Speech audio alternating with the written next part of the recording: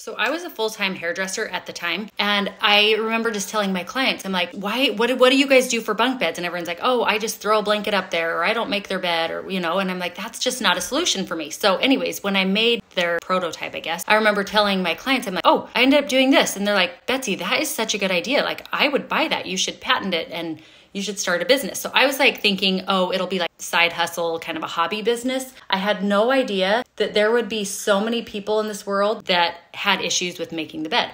Bunk beds, and in my mind, it was just bunk beds. I didn't even think of RV beds. I didn't think of people with like special needs or arthritis where it's hard to make a bed. I was just trying to like figure out how to solve the bunk bed issue. And so that's how Beddy's started. Anyways, I ended up going and getting my friend